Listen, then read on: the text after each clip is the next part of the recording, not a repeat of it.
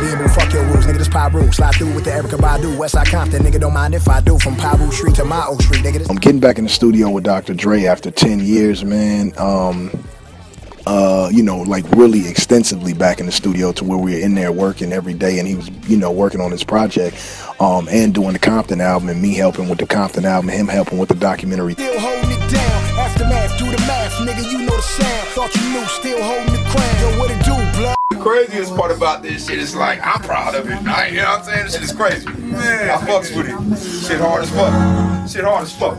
This is why I do this thing, because of that shit right here. Before the whole world go in the streets. Smoke enough to get.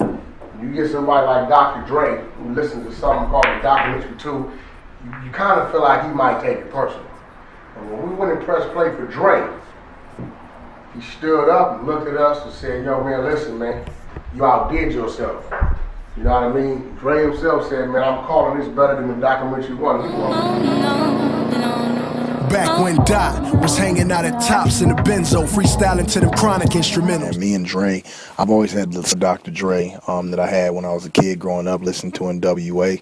And I think he, you know, he always had the same love for me from the time that, you know, we met and I signed Aftermath. Dre always told me Game and Dre are always going to be that they left off the last time they seen each other, and I never forgot that he told me that. And I wouldn't be where I am today without Dr. Dre. That's my big homie, and I love him to death.